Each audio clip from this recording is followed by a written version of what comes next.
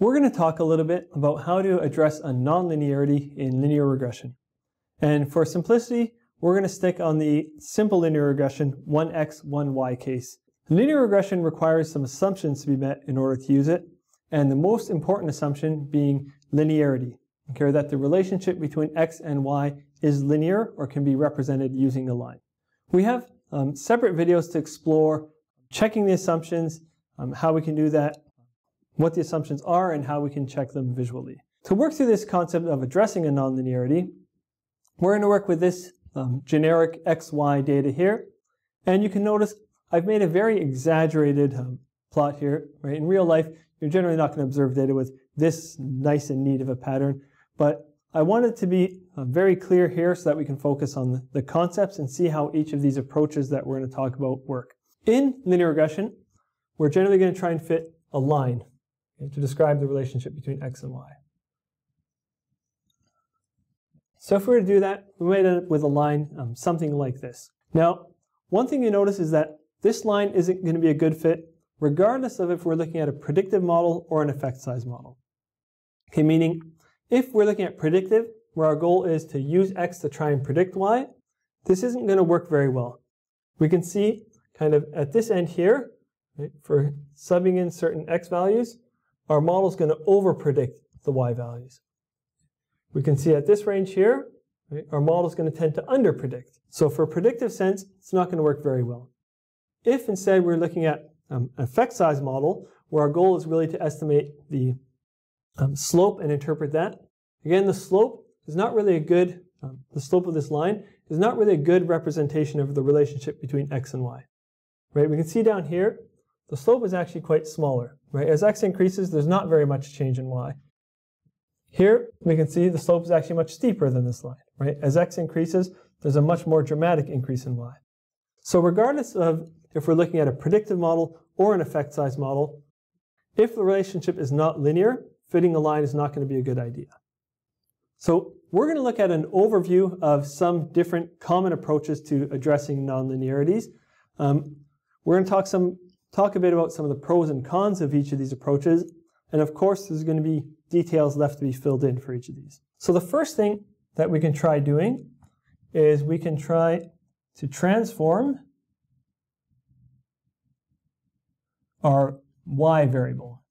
And by that, what I mean is rather than working with y, we can try working with, say, for example, the log of y is equal to b0 plus b1x. Okay, an important note here, in statistics, when we tend to say log, we mean the natural logarithm, or ln. Okay, it's the most commonly used one, so a statistician tends to say log when they're referring to ln, or the natural logarithm. So we can think of, rather than modeling y, trying to model the log of y as a linear function of x's. Or other transformations like square root of y, or so on. There's different ones we can look at, so we'll just stick on the log here. If you recall, what logs tend to do is they tend to, the way I like to think of it, is they take these small numbers and kind of stretch out the space there, and the larger numbers, then they kind of squish in the space there. What log is doing is essentially taking something, moving from a multiplicative scale to an additive scale. Okay, so let me expand on what I mean by that. Consider values of 2, 4, 8, 16, 32, 64, and so on. On an additive scale, the distance between each number is growing. Right? There's a distance of 2 between these, then a distance of 4, then 8, then 16, and so on, growing. On a multiplicative scale, they're the same distance apart. Going from 2 to 4 is a doubling. 4 to 8 is a doubling. 8 to 16 is a doubling. Okay, so if you take a look at log of 2, log of 4, log of 8, and so on, the log of these values are all going to be equal distances apart. Okay, so I like to think of it as kind of taking the small numbers and stretching out the space, the big numbers, and squishing them in. We won't look at drawing that out here. You can try exploring that on your own with a set of data if you want. Try looking at x versus y and x versus log of y and see how it changes that shape. Okay, but essentially, this approach, what it's going to do is take x, take the log of y, it's going to transform that data in some way, and you're going to try fitting a line through that. Okay, so it's doing some transformation on your y variable to try and get back to some linear relationship. There's some pros and cons to doing this. First, some of the nice things about transforming your y variable is there's lots of options. So not just the log of y or square root of y, but there's lots of different options of ways you can try and transform y to get yourself to having a linear relationship. Another really nice thing about transforming y is one of the other assumptions, which we haven't really talked about yet.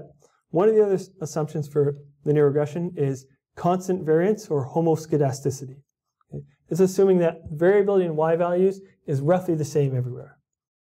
Increasing variance is a common issue where as we progress up the regression line, variability in y tends to get larger. Transforming y can help address that. Okay, so it can address nonlinearities as well as trying to fix increasing or non-constant variance. Some of the kind of negatives of doing transforming y is that if you're looking at an effect size model, say where you want to know what effect does your years of experience in a job have on your salary. Right? If we take the square root of y or the log of y, let's just stick on log of y because that's what we've written here. In an effect size model, that slope is going to tell you what effect does every additional year of experience have on the log of your salary. And that doesn't really have any meaningful interpretation. Because essentially you lose some interpretability. If you're in a predictive model setting where your goal is just to predict y, it's fine. You can take x, predict the log of y, back transform to get the predicted y value. So really you just kind of lose interpretability in effect size models. And I guess another limitation is that these transformations, they can only kind of address certain types of shapes of nonlinearity. They're not able to address all nonlinearities. A second option we can think about doing, again, involves transformations. We can think about transforming the x variable. So, for example, I'll stick on the same. We can estimate y using b0 plus b1 times the log of x. Right, again, or there's other options. You can use square root of x, x squared, or other options. Okay, so you can explore those. One important thing worth noting is that relevant to transforming x or y, there's this idea of a ladder of transformations. And you can explore this on your own if you want. That essentially says if you have a nonlinearity that looks sort of like this, like this, like this, or like this, it gives suggestions for each of those quadrants on transformations you can try on x or y that might help make the relationship look more linear. So for example, what we've got here is something that puts us in that quadrant, and it will give us, the ladder of transformations will give us some suggestions to try and take a nonlinearity that looks like that and make it look more linear. This has pretty similar sets of pros and cons as transforming y. One of the nice things about it is there's lots of different transformations you can try. This, of course, does not fix increasing variability in y. Okay? If there's increasing variability in y, the only way to address that is by doing something to your y variable. The negative, again, is pretty similar. In an effect size model, you lose a bit of interpretability. Right? Again, sticking on that example, what effect does years of experience have on your salary? If we take the log of x, our slope, it's going to tell us what effect does the log of years experience have on salary, which doesn't really have a nice, clean interpretation. So what I'd suggest, if you want to explore these a bit more, get your hands on a data set, some that have different nonlinearities. Try looking at plots of x versus y, log of x versus y, x versus log of y, so on, and see how when you take y versus log of y versus square root of y in these different transformations, how it affects the shape that you see in the scatter plot. Another approach that one can try is using a polynomial or a quadratic. And what this involves is rather than fitting a line, you're going to fit some quadratic curve to this. Y hat is b0 plus b1x plus b2x squared. Okay, so model x and x squared. You might want to include higher order terms. You also might want to include x cubed. A reminder, every time you add an additional power what it does is gives you an extra inflection point. So including x, x squared, and x cubed is going to allow you to fit something like this. Something that has 2 inflection points. Essentially, let's look at just including x and x squared. What that's going to do is allow us to fit any quadratic, okay, or any parabola type shape through this. So we can think of, and in theory, it keeps extending on, although we're really only going to look at it in the range of our data. So I'll just label that here. This is kind of a polynomial or quadratic type approach, right, fitting a bit of a curve to that. Some of the pros of doing something like this is that there's a lot of things in nature that have kind of quadratic or polynomial type growth. So it fits a decent amount of scenarios. And again, one of the negatives is that, well, I guess a few of the negatives, you lose interpretability if your goal is to estimate the effect of x on y, right? Because here now, if we did this in that example of looking at the effect of experience on salary, doing this is now going to say, what effect does your years of experience and your years of experience squared have on salary? Right? So you don't really get that good estimate of effect size. If it's just a predictive model, it's fine. If it captures the relationship well, you're good to go. I guess another important note, kind of getting back to the cons, is that sometimes quadratic curves don't really work that well. I also want to mention before we move on from this, other than kind of special cases, you often don't really want to go beyond x squared or maybe x cubed. Right? There's not a lot of things in real life that have, say, this is x, up to the power of 4, right? That have these sorts of shapes, relationship between x and y. Of course, there's a special case for everything, but quite often, you don't really want to go far beyond x squared or maybe x cubed.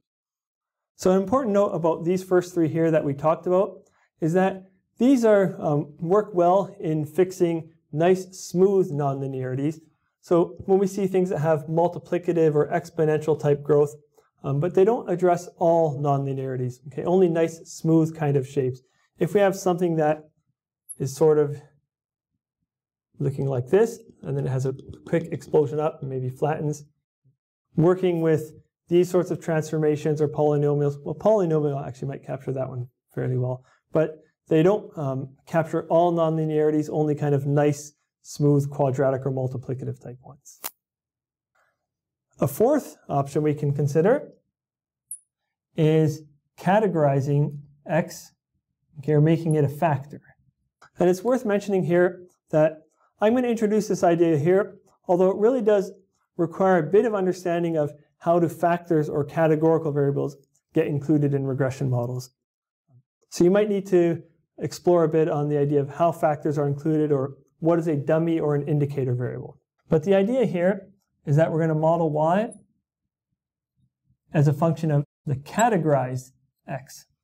Okay. And let's just say, suppose that the way we categorize x is to create categories A, B, C, D, and E. So what we're doing here is, let's use this here. Let's suppose we break this up into, here's category A, B, C, D, and E. Right, so taking this numeric variable and breaking it up into categories. Doing that, the regression model we fit is going to estimate B naught plus XB, the indicator for if someone's in category B, BC times XC, the indicator for if someone's in category C. And again, a reminder, understanding this is going to require understanding what an indicator or dummy variable is. So we do have a video explaining that concept, or you can read about it on your own. An indicator for if someone's in category D, and an indicator if someone's in category E. But essentially what this does is the intercept ends up being the value for those in category A. So it tells us for those in category A, here's their estimated y value. For those in category B, here's the estimated y value. For those in C, here's the estimated y. Right, so it calculates the mean within there. For those in category D, what's the mean? And for those in category E, what's the mean? Okay, so you can see this is a little bit of a workaround in that we can kind of create this set of steps. Some of the kind of pros of this approach. Okay, one really nice thing with categorizing X is that it's super flexible, right? It can set up and down any time that it likes. I guess some of the negatives of this are that you lose some information when you categorize. So, for example, here we're saying these were years experience, and just suppose this goes from 0 up to 5. Here's 10, 15, 20, and so on. What we're doing is first we're saying that everyone between 5 and 10 years experience is now considered the same, right? So we're ignoring this 5 and 6 and 7 and 8 may actually be slightly different, right? We can see that there is a slight increasing trend here. The second kind of loss of information with categorizing, treating everyone between 5 and 10 the same, but it takes someone who has 9 years and someone who has 11 years as being different. And the person with 9 years and 11 years experience are probably more similar than the person with 5 years and 9 years. Okay, so there's pros and cons to taking something numeric and categorizing it. We gain some stuff, we lose some stuff. Another important point is you have to be careful in choosing the cut points for the categories. Okay, some kind of work does need to go into, do we lump 0 to 5 years together, or should we lump 0 to 10 years together?